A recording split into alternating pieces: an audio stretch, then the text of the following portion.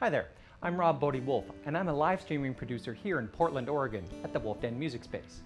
At the Wolf Den, we're combining live music, live streaming, technology, and virtual reality to bring performers and musicians together in many new, exciting, creative ways.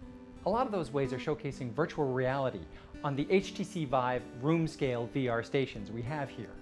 One of the pieces of software we're excited about is Kodon, a virtual clay sculpting software.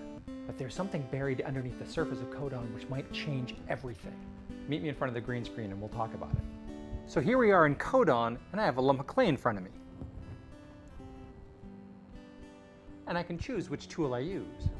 I have a selection of tools on the end of one utensil, and I have a lump of clay on the other hand. You can change the general formation of the clay, and you can dig holes.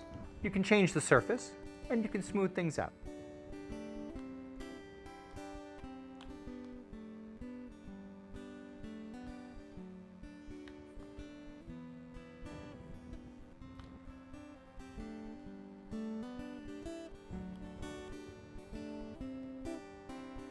And while some of my sculptures are probably never going to sell much on the open market, there's one thing you have to know about Kodon that is really exciting.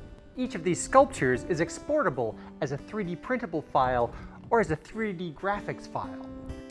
So 3D sculptures like those created in Kodon can be 3D printed directly or sold to the computer graphics industry. So instead of learning complex computer skills, that leaves artists free to do what comes naturally: sculpt.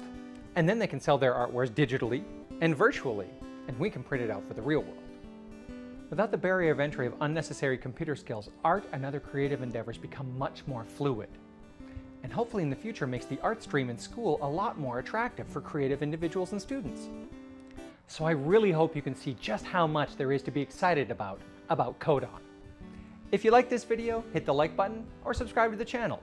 For the Wolf Den, I'm Rob Bodie-Wolf, and I hope to see you online in VR and Kodon. How back.